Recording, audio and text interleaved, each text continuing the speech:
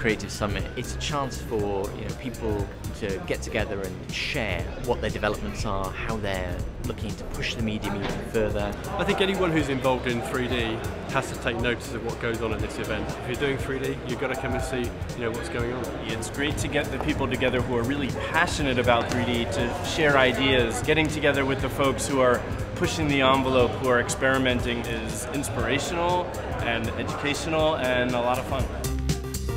The research centre, I think, is a really exciting part of the conference. So for us, that's a really important bit to feed into our future planning, so we can see where we should be investing our future. The amazing thing about the 3D Creative Summit is it really enthuses the people who come here. It makes people realise that there is a lot of work being done. It makes people realise that the quality of work is improving dramatically year on year. The Creative Summit's a great opportunity to listen to some of the other 3D producers and directors in the movie industry and in the TV field as well. We think it was a great event last year, and I think there's great participation from all the key people from the industry. There's very few events like this where 3D is discussed seriously and there's a range of 3D content being looked at. Hopefully we can learn from each other and that the academics can learn what the industry's doing.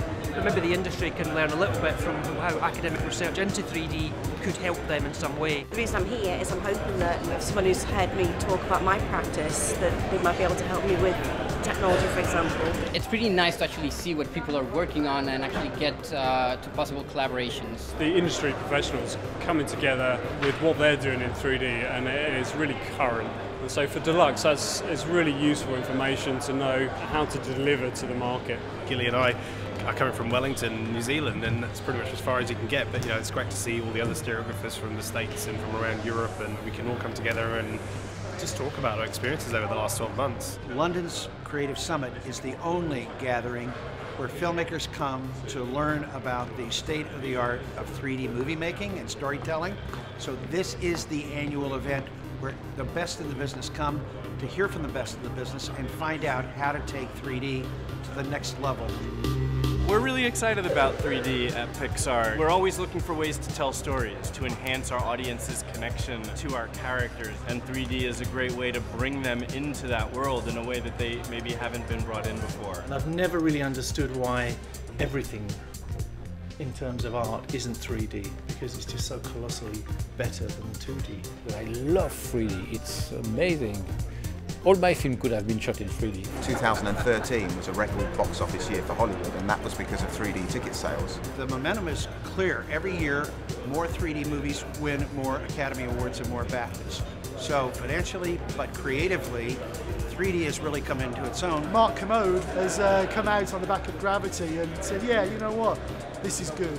Gatsby was a successful film. It's better in 3D than in 2D. Peter Jackson's Hobbit films are better in 3D than in 2D. Life of Pi was sort of quite a big thing for so many of the Academy voters to see that was something that wasn't just a sort of big showy glitzy thing, but actually really added such depth to the narrative. Gravity has been the biggest success in 3D in the past year.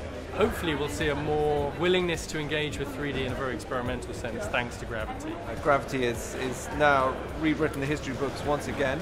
It did what Life of Pi did last year. It raised the bar in terms of the public's consciousness of 3D and its use as a creative tool in dramatic storytelling.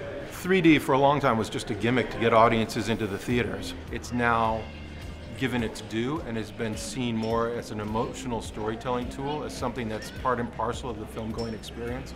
So before, just a sharp stick in the eye was enough to kind of sell a movie as 3D. Audiences don't tolerate that anymore. They're looking for something more substantial. I still see resistance to 3D because of urban myths like it costs more, or I don't want to wait 20 minutes to change lenses. Lens changes are 3 minutes. So you'd think that the success of these films, especially in the cinematography area, would convince people that it's no longer the world it used to be, but there's still a lot of education that needs to happen. The novelty factor's kind of wearing off, and so people are judging the film for merit, for their story. The amount that Gravity's been brought up today has been one of those milestones that encourages the viewer to go back to the cinema to keep on watching 3D. Putting 3D up there and viewing it as it is not an uncomfortable experience anymore. 3D on the TV hasn't been the game changer that everybody was hoping, and then a lot of people in the press were beginning to bundle all 3D together. we're involved at storyboard stage, script stage, we're on set, providing on-set 3D support as well. So the whole process has matured. Over the next year, we're going to see companies like Pixar, James Cameron, just continue to immerse us in ways that we never even thought were possible. The studios are definitely still very keen on 3D. TV is starting to look more interesting again, particularly with the release of audio-stereoscopic 3D TVs. It needs a healthy home entertainment market to help 3D thrive. There's going to be other technologies like high dynamic range. 4K TVs are on the market, high frame rate and all those things coming into play as well, which creates additional tools for a director who tell the story. The thing is about technology, we all know, it's only a matter of time. It's all going to come. I think the 3D for the domestic television market is going to stall until glasses-free sets. I think as far as cinema goes, giant screen, 3D will always have a place there. The future, when we come to auto-stereoscopy, combine that with 3D laser scanning and 3D printing, then the things will kind of really move on. So I'm very happy that in America, in Europe, in Russia, in China, 3D is pretty successful at the moment, and I think it will go on. The fact that we as a studio and we as a community are learning how to use 3D in a subtle, nuanced, sophisticated way is really exciting. Things like high frame rate, I think the 48 on like Desolation of Smaug, I thought it looked stunning, and I've been there for sort of seeing some of the early tests and things like that around the first film, and just seeing it progress and just feel so comfortable with it as compared to your initial. You do feel like it's something different and it takes a bit of getting used to. So I think it's going to be a real success. When you watch with your kids a 2D film, they will say, "Oh, Daddy, you're looking at a flatty." 3D is going to have a very good 2014. It's going to have an even bigger 2015.